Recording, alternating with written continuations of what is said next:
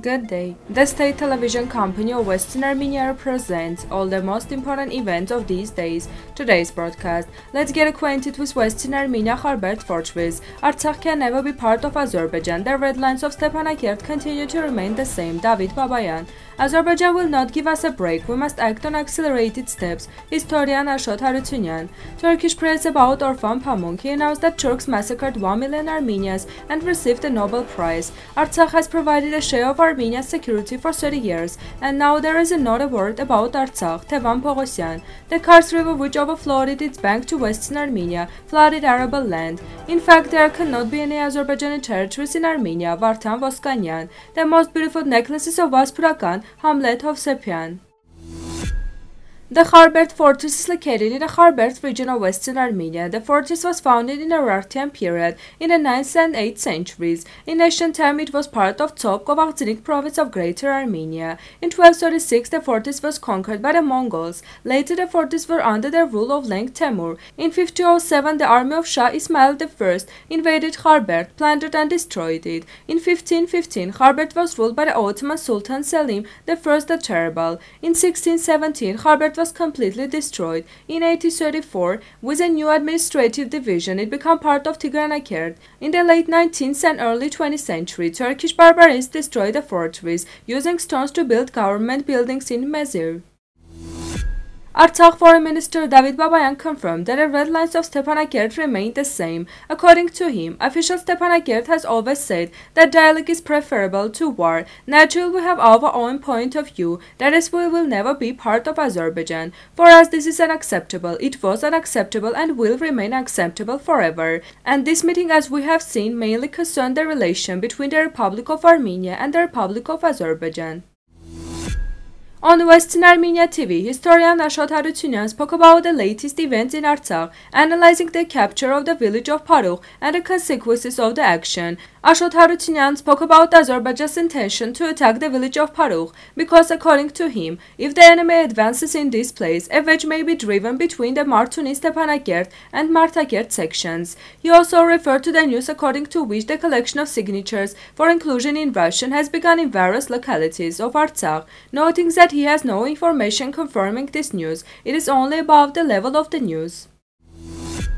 Turkish media covered the marriage of orphan Pamuk, a well-known Turkish rite in Armenian society, but there emphasizes more the fact that orphan Pamuk once stated in an interview with the Swiss Das magazine that the Turks have killed 1 million Armenians, and after that he was awarded a Nobel Prize, writes the website of newspaper Yeni Tag. It should be recalled that the nationalist circles of Turkey are hostile to orphan Pamuk, since he spoke about the genocide of Armenians, accusing the Turks of the massacre of 1 million Armenians and 30,000 Kurds. The statement issued after the meeting of the leaders of Armenia and Azerbaijan in Brussels does not mention either the status of Artsakh or the Armenians living in Artsakh. According to former RA Deputy of National Assembly Tevan Poghosyan, this fact means the end of 30-year struggle. People starting the movement in 1988, in 1991, they took up arms to defend the land and declared independence. For 30 years, the Armenians of Artsakh have provided their share of security in Armenia, and now there is not a word about Artsakh. Poghosyan does not exclude that there could even be an oral agreement between the parties, and if this is the case, it means that the current Armenian authorities serve the interest of Azerbaijan, he said. The statement also does not mention the OSCE Minsk group, which according to Poghosyan means refusing to all talks about the status of Artsakh. Heavy rains in the city of Kars in Western Armenia caused the flooding of Kars River. Flood waters reached populated areas, flooding many agricultural lands. About 63 houses and 23 barns remained underwater. The authorities excavated many citizens. The river reached to Kars-Karin highway. Citizens are urged to be careful and ready in case of possible emergency. The Department of Emergency Situation in Kars has also been put on the highest level of readiness.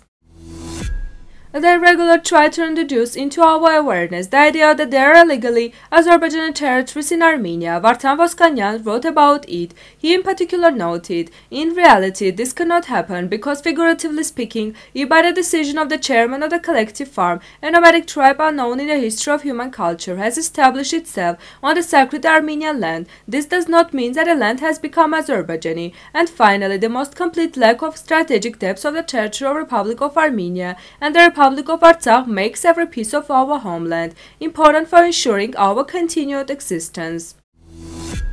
Hamlet Hovsepyan, a collector of unique samples of Armenian applied art, writes about this on his Facebook page. The most beautiful of Vaspurakan necklaces that I have ever met. In the past, the role of Armenian women was not limited on household concerns and raising a child. Armenian men of the 19th century were able to appreciate their mothers, daughters, sisters and wives, and it's not for nothing that advanced silversmiths made more women's jewelry than anything else. Now musical part, Armenian folk song.